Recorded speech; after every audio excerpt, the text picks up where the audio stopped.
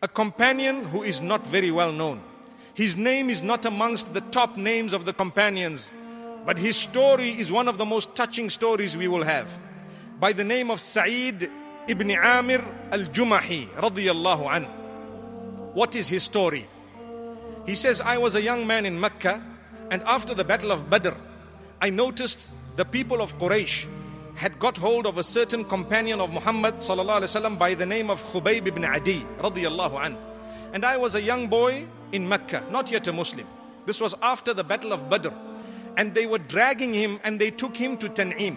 Tanim today is where Masjid Aisha is, or Masjid Umrah they call it. It's a place known as Tanim, just on the outskirts of the Haram in Makkah. So he says they were dragging him, they were beating him, and they were about to execute him. They had a little crucifix which they wanted to hang him on and so on. And they said, we're going to kill this man because of who has been killed in the battle of Badr. And yet Khubayb ibn Adiy was an innocent man. The only sin he committed was he was a follower of Muhammad sallallahu alaihi wasallam. So Saeed ibn Aamir al-Jumahi says, I was watching, I was a young man, and I saw as they beating him up, he asked them one question. He says, look, before you hang me, before you execute me, can I read 2 units of prayer, 2 raka'at of prayer? They said, okay. So he washed with a bit of water, and Saeed ibn Aamir al-Jumahi, he says, we were all watching him, and he faced al-Qibla, and he started his salah, and he read a beautiful salah without any worry, like nobody's going to beat him up ever. And so he took his time, he finished the salah, and he looks at the people of Quraysh who are now ready with their knives and their axes and whatever. And he looked at them and said, you know, I would have lengthened my prayer had I not been worried that you would start saying this man is scared of death, because it is not death that I am scared of, it's the way I die. Subhanallah. The way I die, meaning he wants Allah to be pleased with him. That's why he read his salah. Anyway, the people were shocked. This man, they only told him, disbelieve in Muhammad. He says, no ways. So they started cutting up his organs whilst he was alive. Na'udhu billah. Men, women, everyone involved in this. And Saeed says, I was in the forefront. I didn't engage in it. But just when they were about to hang him, finally, when he was about to die, I heard him say a few words. They asked him a question.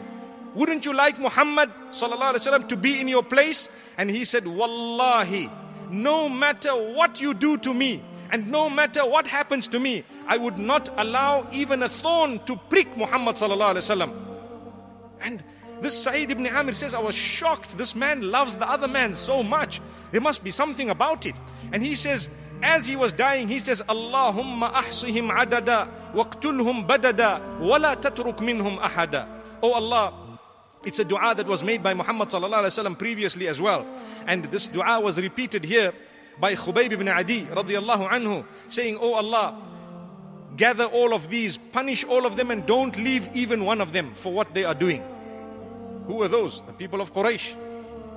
So this man, Saeed ibn Aamir, says, the story was over, the people of Quraysh went back, they killed the man, he was gone, but I couldn't sleep. When I stand up, I see this man, Khubayb ibn Adiy, in front of me. When I sleep, I dream of him, I have nightmares, I get up. When I'm walking, I remember his words, and it harassed me so much. And I thought to myself that this cannot be something simple. There is some deep belief behind this. What is it?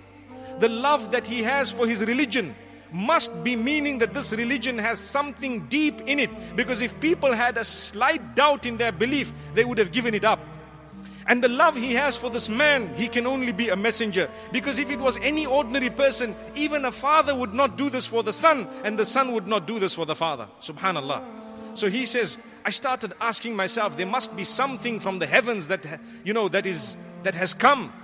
And one day I got up because I could not take all these thoughts anymore. And I stood in front of Quraysh and told them, oh Quraysh, I free myself from what you did to Khubayb ibn Adiy some time back. And I am not a part of you anymore. The idols you are worshipping are wrong. I am going to Madinah and I accept the message of Muhammad sallallahu alaihi wasallam. This was our man, Saeed ibn Aamir al-Jumahi. It shook him to the core. He went to Al-Madinah al-Munawwara and mashallah, he spent time there. It is reported that he took part in the battle of Khaybar and whatever happened thereafter. Then, here comes his story. He lived during the time of Abu Bakr as-Siddiq radiallahu anhu and Umar al-Faruq radiallahu anhu, and he used to advise them. He told Umar ibn al-Khattab one day, "Oh Umar, be careful of how you treat your people, and be careful, you have been made an Amir. You need to make sure that you fulfill your responsibilities," and so on. They used to know him as a very pious man who was not interested in the worldly material life. So one day Umar ibn al-Khattab calls him and says, "You know what? I want to appoint you as the governor of Hims." Hims is in Syria today. May Allah grant peace and stability in all the Muslim lands. Ameen. So this man says, "No, I will not be the governor of Hims." Saeed ibn Aamir al-Jumahi radiallahu an.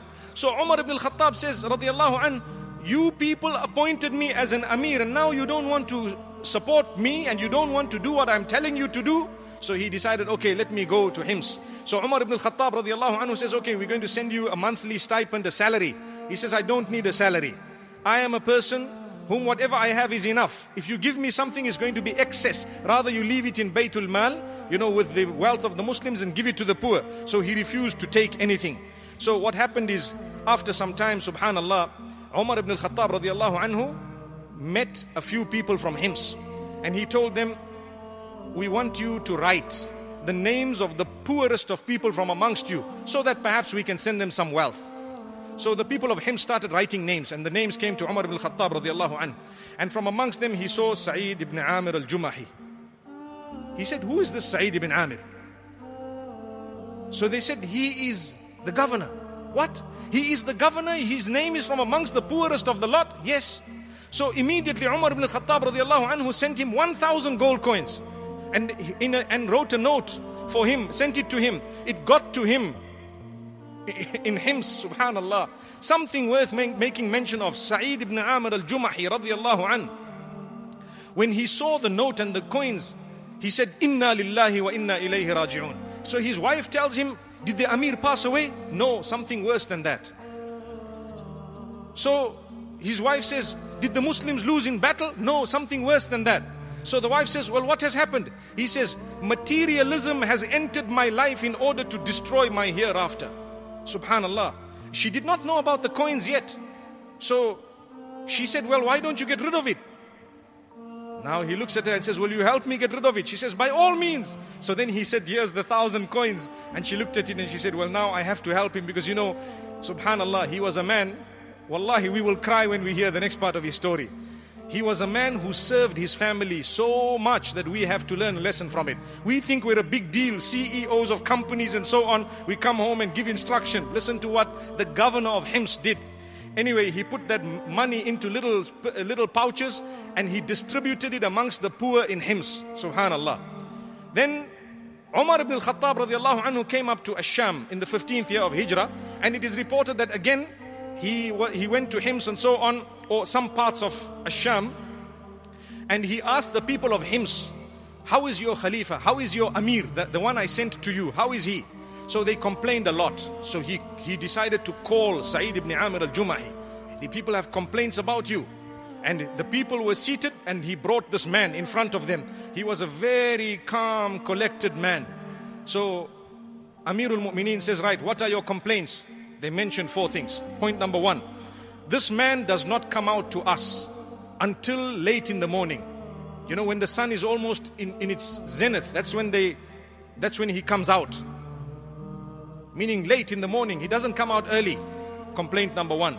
So Umar radiallahu anhu says, "Oh Saeed ibn Aamir radiallahu anhu, what do you have to say?" He says, "Oh Amir, I don't have a servant at home. So every morning I cook the food, and I make sure that I bake the bread, and I make sure that I've done everything in the house. Then I make my wudu, and then I come out to see the people." Wallahi, they were stunned, they were shocked, because even the poor of the lot, they didn't cook on their own. This man used to cook for his family and for everyone else, and he was the governor of Hims, Saeed ibn Aamir al-Jumahi radiyallahu an. So Umar ibn al-Khattab looked at them and said, "What's the other complaint you have?" They said, "The second complaint is at night he doesn't respond. When we have a problem at night, we knock his door, he never answers his door." So Saeed ibn Aamir al-Jumahi says, "Wallahi, O Umar, I don't want to disclose what I do, but I just want you to know that the day is for my people and the night is for Allah." which means the man is in prayer. What do you want him to do? Someone knocks. You know, today we ring the phone, someone doesn't answer, we get so irritated, we think they are ignoring us, we start a war. In fact, we stop talking to them for the rest of our lives. Without knowing, the man was probably in the loo. Sorry, not the loo, because nowadays they answer the toilet even in the loo. May Allah grant us forgiveness, wallahi. What bad habits do we have? So, this was Saeed ibn Aamir al-Jumahi. So he looked at them and said, what's your next complaint? They said, wallahi, this man, 1 or 2 days of the month, he just doesn't come out at all. So Saeed ibn Aamir al-Jumahi says, you know, O Umar ibn al-Khattab radiallahu anhu, I've only got one pair of clothes and that's what I'm wearing here. So one of the days I need to wash the clothing. So I wash it and then I have to wait until it dries. Subhanallah. When it dries, then I can wear it. And by that time it's evening, so I come out the next day. Subhanallah. They were stunned, completely taken aback, the people of Hims. And what happened is, what is your next complaint, O people? So the last complaint, they said, sometimes this man, he loses concentration whilst we're talking to him. And it's as though he's unconscious for a little while. Then he gains consciousness and he asks us what we said. And this being our governor is something that is wrong with this man. So he asked Saeed ibn Aamir al-Jumahi that what is your answer for this? He says, Wallahi, O Umar, I can never forget a certain day in my life when one of the companions of Muhammad sallallahu alaihi wasallam by the name of Khubayb ibn Adiy radiyallahu anhu was killed in front of me in Quraysh, and he described the whole story. I'm not going to repeat it here because I've just said it now. And Umar ibn al-Khattab radiyallahu anhu was in tears, and the Sahaba were in tears, and the people of Hims were in tears. He says, Wallahi, I worry all the time I was with him. Why didn't I help him? I wonder if Allah will forgive me for that day when I allowed one of the companions to be martyred in front of me. And that was Khubayb ibn Adiy radiyallahu anhu. And subhanallah, this was the man, Saeed ibn Aamir al-Jumahi radiyallahu anhu, worth talking about. Umar ibn al-Khattab radiyallahu anhu hugged him. They cried. And later on, Umar ibn al-Khattab radiyallahu anhu sent him another 1,000 coins. And this time his wife said, Alhamdulillah, we've got 1,000 coins. You no longer need to work, nor do I. We can employ someone. So he says, oh my beloved wife, why don't we do something even better than that? So she says, what is it?